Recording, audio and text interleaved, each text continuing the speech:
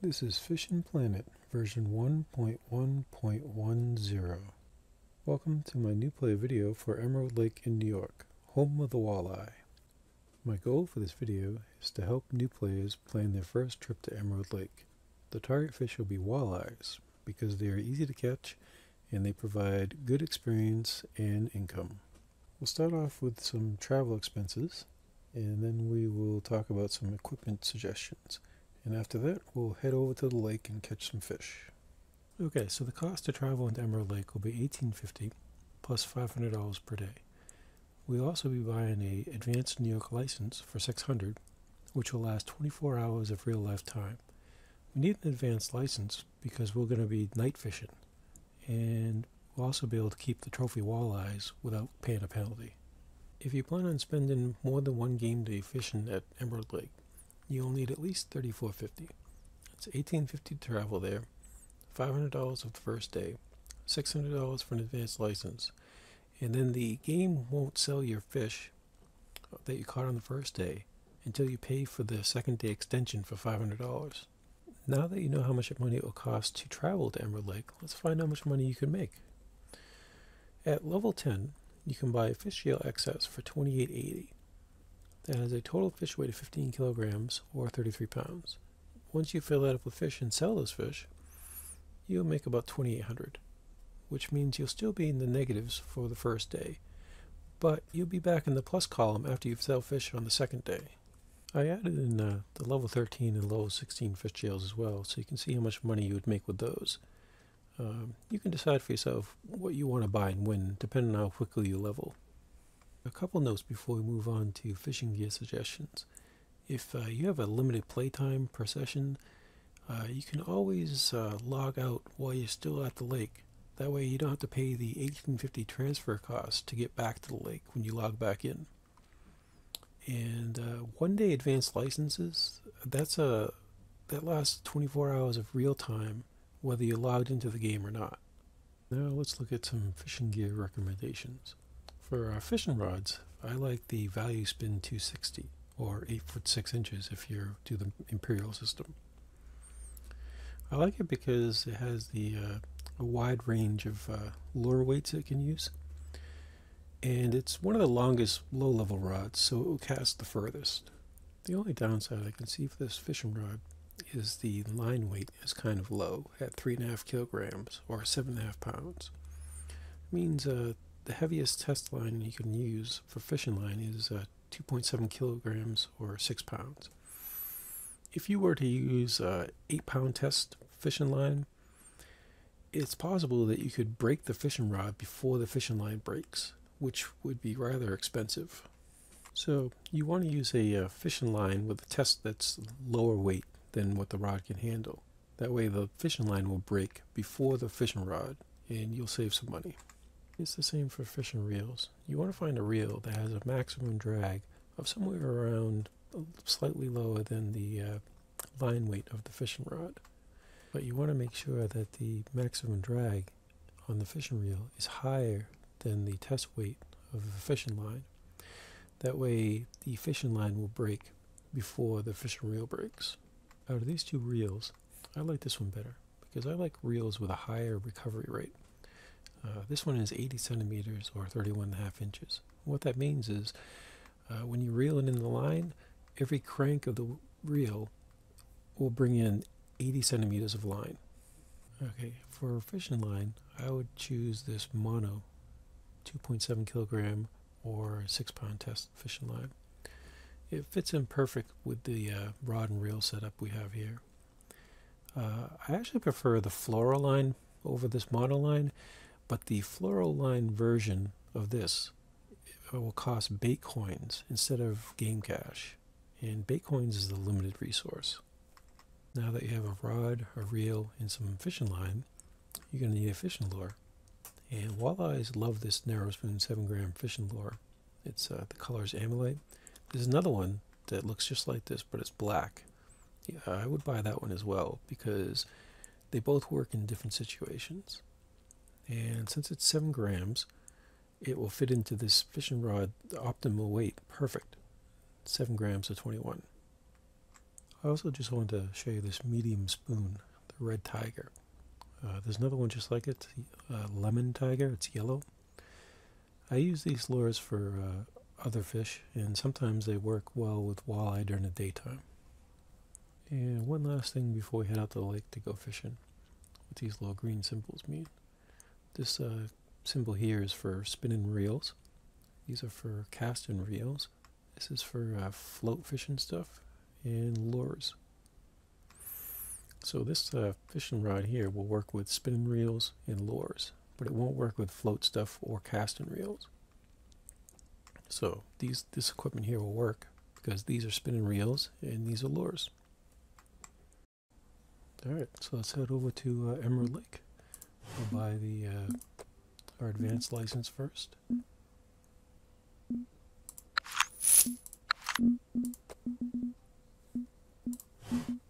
And then we'll travel.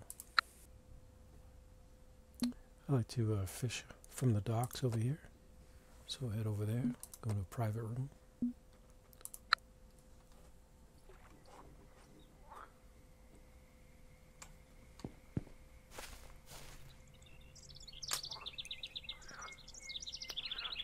And we'll fast forward time to 9 p.m.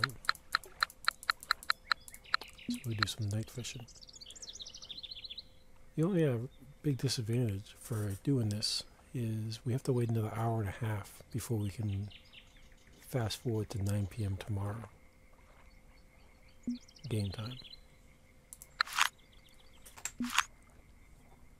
Just a side note on this countdown. This will count down to 0 whether you're logged into the game or not. Alright, so you can pretty much cast anywhere from about this tree to about this corner over here. I like casting to this tree here. And you want to cast about 120 feet or more.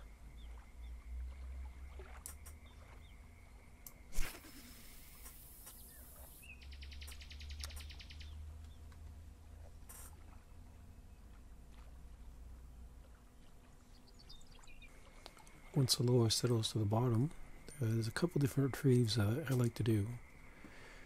First one is leave it on set and 1, speed 1, and you just press the left mouse button to reel it in straight and slow, and then you can hit the right mouse button every once in a while to give it a little jump. A lot of times the fish will grab it at the height of the jump. The other one that I like to do is put it on set and 3, and it's called stop and go.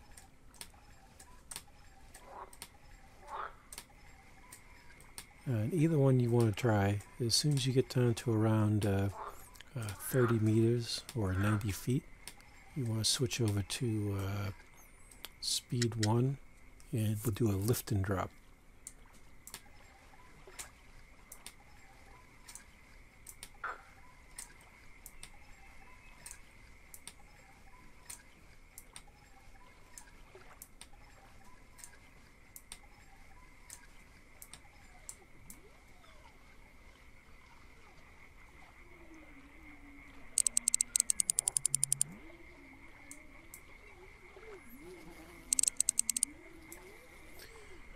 Come on, fishy.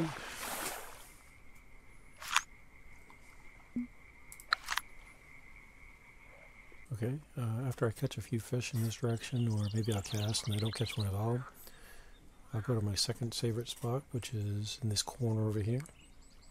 It's about the same distance, 40 meters or 120 feet plus. You can do the same type of retrieves, either a stop and go or a slow and straight.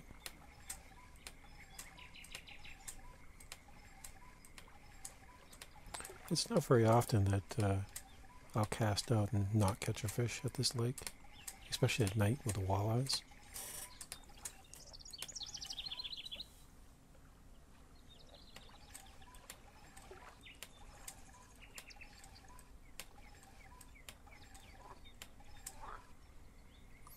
And then once I get down to about 30 meters or 90 feet, just switch over to a stop and go. I mean a lift and drop.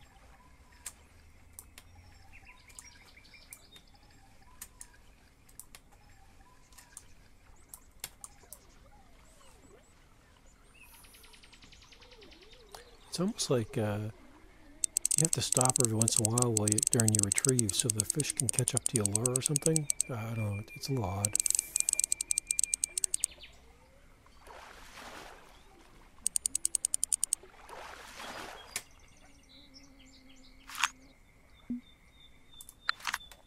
And that's pretty much all you need to know about catching walleyes.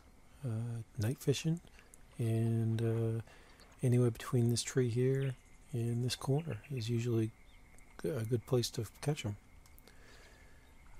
Also, I don't really pay attention to this too much. I seem to catch fish anytime during the night, although I guess I have noticed that I've caught bigger fish during the peaks. That's pretty much it. And the last thing I want to talk about is reel settings. Down here in the bottom right, my reel has 8 settings. And right now I have it on setting number 7. And you have to do some math to get that number. So let's take a look at my rod and reel. Right here you can see my reel. Max drag is 2.9 kilograms.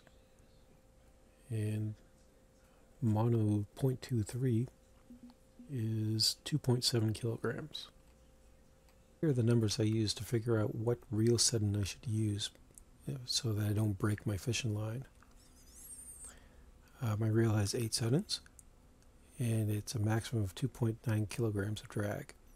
So you take 2.9 kilograms, and you can also, this works for the Imperial as well. I think 2.9 kilograms is 6.4 pounds. So you just replace 2.9 with 6.4. So 2.9 kilograms of drag divided by 8 settings equals 0.3625 kilograms per setting. So each setting is just a multiple of 0.3625 all the way up to the maximum 8 setting, 2.9 kilograms. And since the line I'm using is 2.7 kilograms, I want to use a setting that's as close as possible but lower. So I can go up to setting 7. So when a fish pulls more than 2.5375 kilograms of pressure, the line will just let out so that it doesn't break. If I had set it on 8, that means the fish can go up to 2.9 before it will start letting line out. But in this case, it would just break the line because the line can only handle 2.7 kilograms. Well, that's it. I hope you enjoyed watching the video, and hopefully this information will help you with your first trip to Emerald Lake. Thank you for watching.